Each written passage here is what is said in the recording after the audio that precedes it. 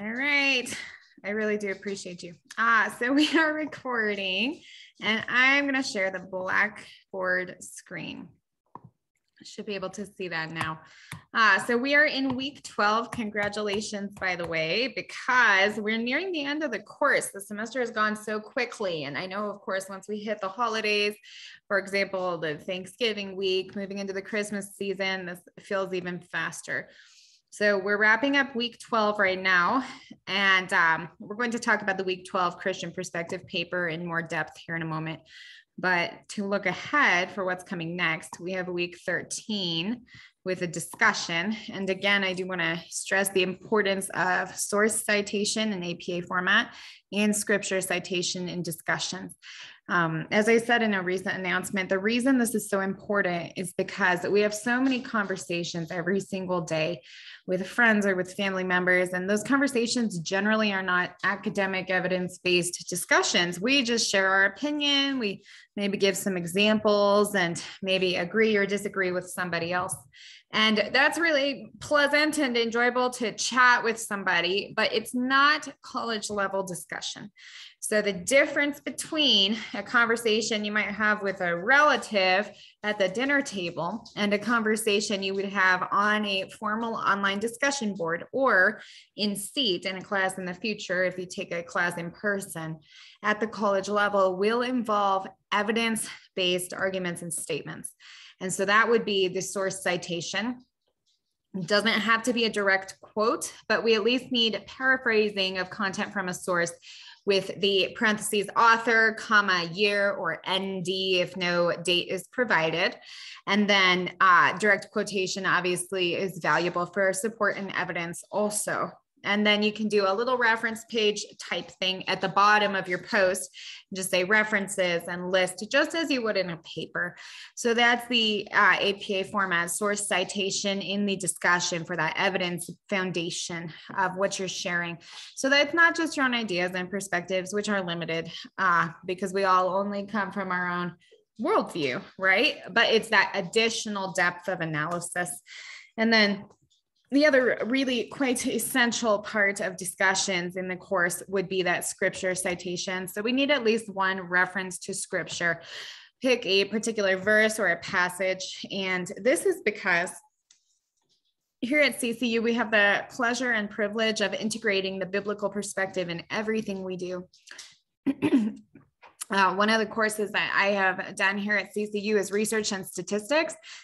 And even in the statistics course, we've found a way to integrate scripture into our work on a daily and weekly basis. And so how much more does scripture lend itself so easily to topics of general psychology? A little trickier to find those math connections, but we do it.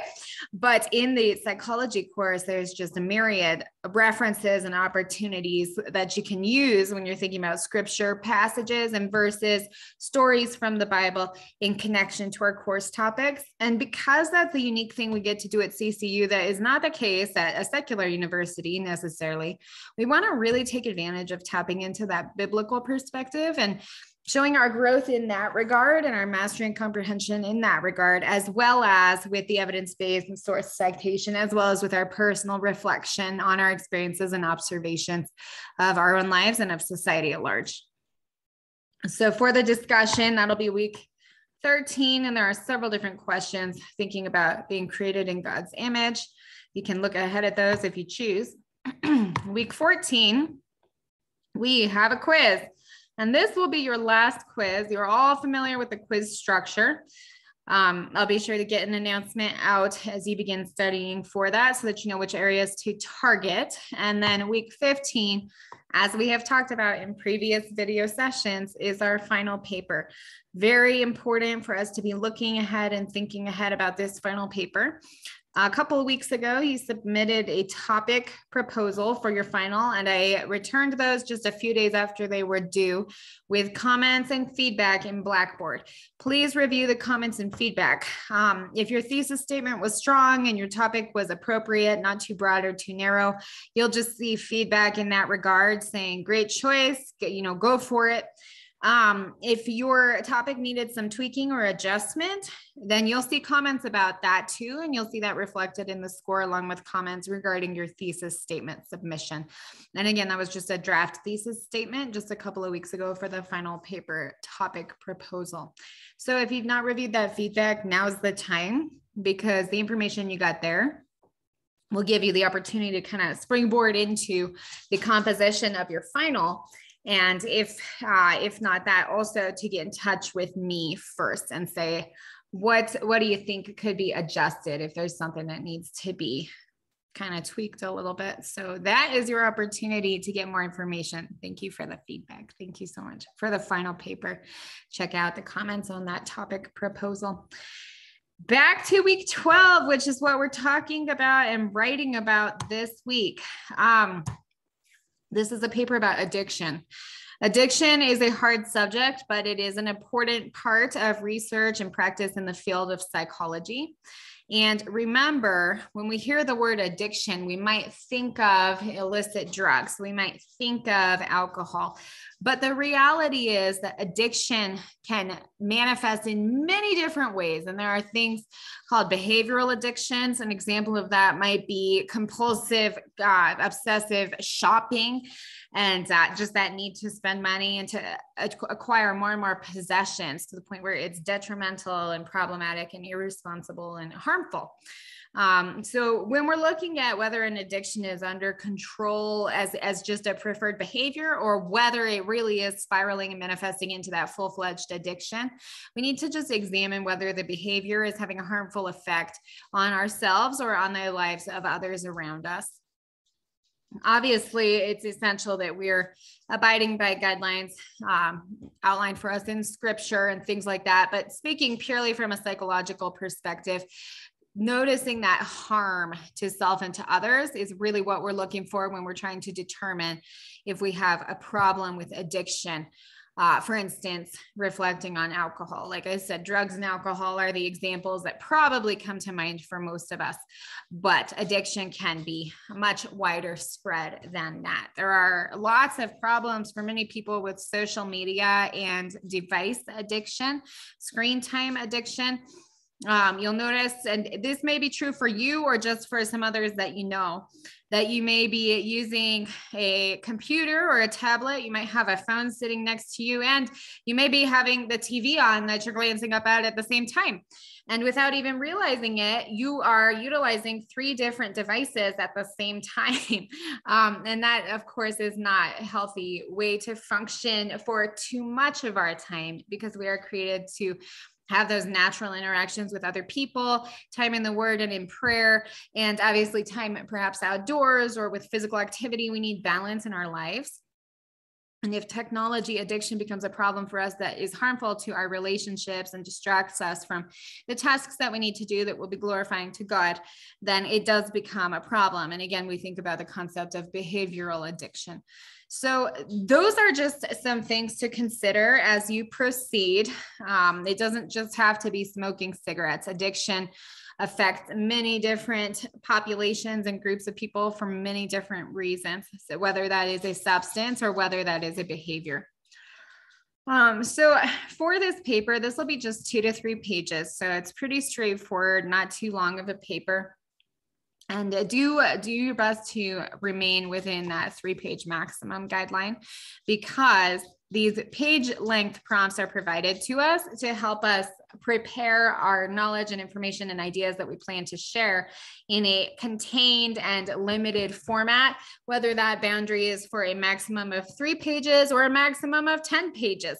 And you know, with our final paper, there's a lot longer page length requirement, 5 to 6. So in there, you could go all the way up to 6.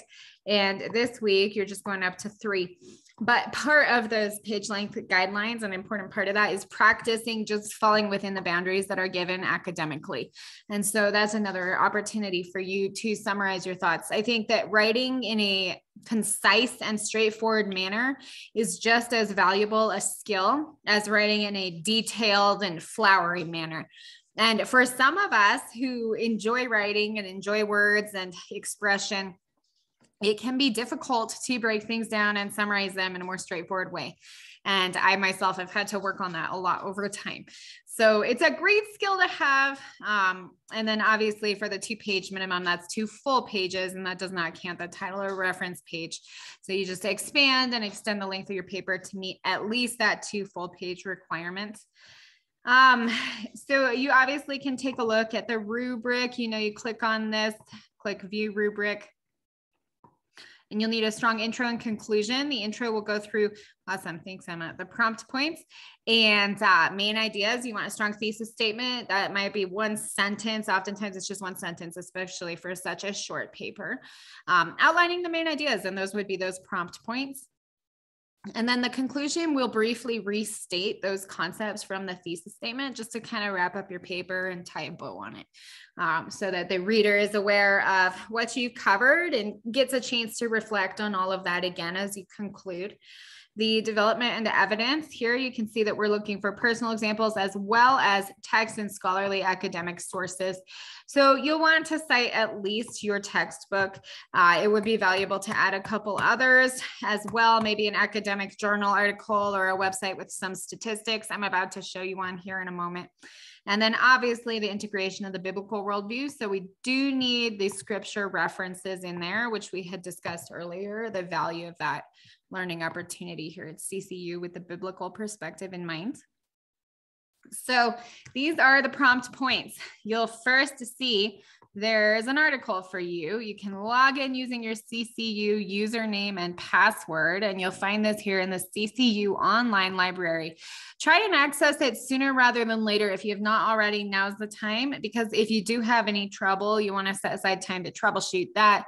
Maybe try a different browser or device, contact tech support, let me know, things of that nature. Okay, so you have an article here to read. You can scroll down and the full content article is right here.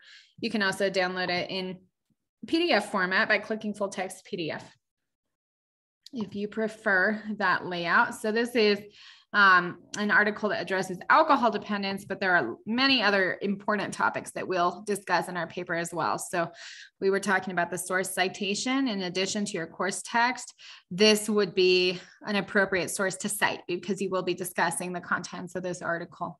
So first question to be addressing here with the content of the article in mind is, what impact does society have on our view of addictions and addicts? So this is your opportunity to really reflect. Think about your own experiences, what you've seen for people who do have addiction, and just some of the societal messages that address this topic. So you can consider social media. Again, like I mentioned before, that's such a major influence for people at this point in time. You can consider movies and TV shows. I'm sure that you've encountered maybe a song or something that depicts addiction. And think about the impact of societal messages on your view of people with addiction problems. The next bullet point are some addictions accepted by our society while some are looked down upon. So again, this is where we need to think outside of the box. I'll throw a random example. Many people are addicted to caffeine. So the concept of being addicted to caffeine would mean that that person needs the caffeine, maybe in the form of coffee, for example, in order to function. And some people, when trying to cut back on coffee or to eliminate it altogether, develop some really significant withdrawal symptoms and have severe headaches, maybe even to the point of developing migraine type symptoms and fatigue and feeling lethargic, and all of those physical symptoms, along with cravings that a person might have, can really lead to a manifestation of addiction when it comes to a substance that has caffeine. And am I saying don't drink coffee? No, that's obviously a personal choice with your own beliefs and what you feel is best for you physically and mentally. But I'm showing this as an example of an addiction that may be accepted by our society. There are not many people who would judge or criticize a person for ordering a cup of coffee or making one at home. However, some addictions are looked down upon in our society. I mentioned several, obviously drug addiction, alcohol addiction. We think about substances like meth. We think about heroin, some of these really intense drug habits, and some of the problems that can be generated. So do you believe that these are looked down upon generally in our society? And why might this difference occur? Now, remember, you don't have to use what I'm saying right now. Food addiction could be another, when somebody compulsively eats and has a lot of trouble stopping, even to the point of physical harm when they're too full and it's causing them problems. So is that accepted by our society or looked down upon? You can share your own opinion or perspective. Take this in whatever direction you choose, as long as you can defend your statements. That's what matters. Does viewing addiction through the biopsychosocial model change your personal views about addiction and addicts? So remember, we've been working with this biopsychosocial model throughout our course. And the biological component is that chemical side of things. Oftentimes in the field of psychology, the biological component would be neurological, hormonal, the endocrine system. And ultimately, if a person has a biological predisposition, for instance, we might consider genetic components to addiction. If somebody is buying into that approach about addiction, then that could impact that person's personal view about addiction or addicts. So review your text, review the article, do some research on that biological component, and draw conclusions and your own opinions based on the information that you gather. Psychological approach, obviously that psycho component of the biopsychosocial model. Psychological factors could be people who are dealing with mental health problems, perhaps severe depression or anxiety, and they may be attempting to self-medicate through the use of drugs, for example. That could be a psychological factor. In addition to this, that psychological aspect of addiction, and that would be the cravings, the obsessive thoughts, the excuses that a person might make, all of that in alignment with maybe some deceptive behaviors. All of this can be manifesting for a person with an addiction problem. And then finally, that social component. So with the biopsychosocial model, social factors are significant in addiction, and that could be the population that a person is spending time with. For instance, if somebody's friends and loved ones and family members are using drugs, and that person was born into a home, for instance, where drugs were frequently distributed and shared, and maybe that was a form of income for the family, that person perhaps is much more likely to engage in drug abuse, even for example, as an attempt to bond with a parent or another adult family member who frequently uses drugs, which is very sad, but this is the reality, that social component. If you are a person who does not use drugs, you might say, well, my family never did that, and we don't believe in it. And, in my church, it's just not something that is in my life. But to consider the experience of somebody who's raised differently, and often somebody's first dealer is his or her parent. And so considering things with the biopsychosocial model may help us to understand what a person with addiction might have experienced, what they may be going through. For instance, people who've had traumatic events in their lives and maybe are dealing with symptoms of PTSD may fall into addiction as a strategy to numb the pain and to reduce some of that psychological suffering. And so we just want to talk about whether the biopsychosocial model causes us to consider addicts and addiction differently. And then ultimately, awesome, thank you. The final part of the prompt is a Christian response to addiction, pulling back that biopsychosocial model again, as well as scripture. So think about the Bible, the life of Christ, and his response to people with lifestyles that were harmful or problematic, and the love that he showed as he helped people to follow him. And consider verses. You can dive into the Old or the New Testament. I showed a website on a video class a while back where we can use the Open Bible to find scriptures about various topics. For instance, do not be drunk with wine, but be filled with the Holy Spirit. some concepts from scripture like that can help us to develop the biblical perspective component of this paper. So you'll want more than one reference to scripture to support your response here. So those are the prompt points for the paper. This topic is hard. Depending on your life experiences, it may be more difficult to talk about this. Perhaps you've experienced addiction in your family or in your community, or even for yourself. And it may feel really hard to write about this and to research it. So take care of yourself, remain in prayer and in the word, and reach out if you need support to those in your life who are here to help you, because I know that these topics can be hard. So you're in my prayers as you work through this research process. And I did want to share an interesting source, especially, you don't have to use this, but just to kind of get you started as we look at these paper prompts. This is the National Center for Drug Abuse Statistics. And I'm a person who loves statistics. I had mentioned that a little bit before. They are a beautiful way for us to better understand research and social issues and what's going on in the field. So you'll find here information about drug overdose deaths and statistics. For instance, 19.4% of people have used illicit drugs at least once. Kind of interesting to consider. And obviously there's some response bias with a statistic like that. First of all, are those who participated in this research study or in multiple research studies that produce this statistic, are those people really a good representative sample of the population? And not only that, but would a person answer that question honestly? Do you think in reality that statistic might be higher, or do you think it seems about right? That's something you can review yourself as you proceed and you're reviewing these and doing your other research. Substance abuse statistics. So more information, if alcohol or tobacco are included, 60.2 Americans aged 12 years or older currently abuse drugs. And so that would be used within the last 30 days as what we're considering there.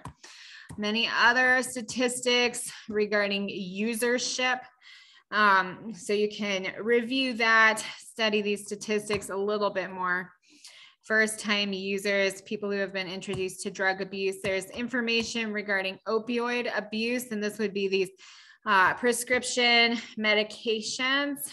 For instance, we might think of OxyContin as an example of this. Some of these, which unfortunately start out prescribed by a physician and then things get out of control and the person becomes addicted, and maybe more and more is prescribed, or maybe the person starts doctor hopping is what they might call it, and gathering prescriptions from multiple providers, or maybe the person starts buying this off of the street because they're unable to get as much as they feel they need to control their pain.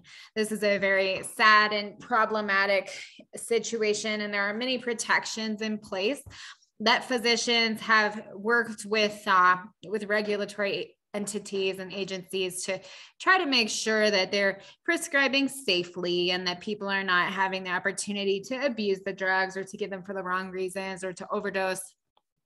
But obviously the problem remains, and that would be with these intense pain medications. So these statistics are sad, but they are important to review. There's also information regarding deaths related to drugs. And you can continue to learn about depressants versus stimulants. You don't have to go into depth with all of this, but the website, as you can see, it's lengthy. It talks about a lot of different types of substances, moves into alcohol abuse. For more information, there's a link here for a report on alcohol abuse. And this is very important. I'll read this last one as we conclude. Interestingly, according to the National Center on Drug Abuse Statistics, 60% of people increased their alcohol consumption during the COVID-19 lockdowns. So 7%, according to this website, of adults who do drink have alcohol use disorder, alcoholism. AUD is a term that often is being used more recently. So there's information about the deaths that can occur because of this. But with that COVID-19 statistic, I think to be in the field of psychology and not to examine the effects socially and emotionally of this COVID-19, the lockdowns and closures and restrictions on the psyches of people across the world and people in the United States, it's a mistake not to consider that, because to be alone, to be socially deprived from the interaction that we all were probably used to, and to feel fear or concern or stress about the major lifestyle changes that happened very rapidly without much understanding of what was necessarily going on. There is an impact there psychologically for a lot of people, and people will turn to coping skills. And if somebody doesn't know the Lord, it can be easy for unhealthy coping skills to be selected. And some of those would be drug or alcohol abuse. So in my opinion, there's even more research to be done on the impact of social isolation, particularly over the last 2 years, on mental health and on these behavioral and substance addictions. And I look forward to seeing more of that come out. I think investigation here is very important. So that is the story. We could click on the state of Colorado, for instance, and we'll see statistics about alcoholism. Scrolling up to the top, you can see these blue bars here, many different pieces of information about drugs and statistics on those in the United States. So with that said, we will wrap up. Time is running out here. So thank you for being here and for working so hard. Congratulations on nearing the end of the course. And we'll end the recording.